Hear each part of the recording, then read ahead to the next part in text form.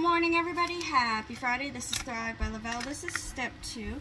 Fridays we go to the nursing home in the morning because they do a story time and play time with the elders and the littles. So I'm super excited because we haven't been all week.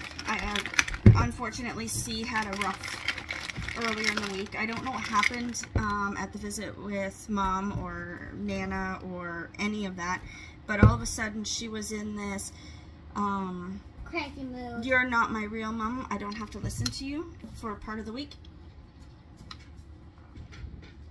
Got 10 potatoes. 1, Thank you, Holly.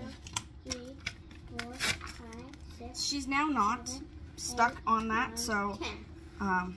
it's been a better past few days, which is awesome. She's been back to her normal self. It's hard on her when she's like that because it's a lot of mixed of emotions and not feelings of it's just a whole bag of emotions for her, and it's hard.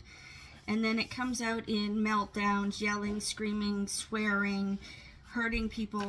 It's just... And scaring people. Yes, Holly. It scares me.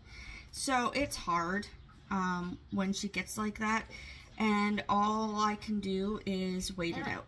When she's like that, all I can do is wait with her until she's out of that, right? So sit there, reassure her that yes, I still love her. Yes, I am not her biological mom, but I am her guardian, and I am there for her no matter what. So it's a lot of patience. A lot of patience and a lot of breathing. I'll see everybody later. Stay fit, stay healthy. You got this.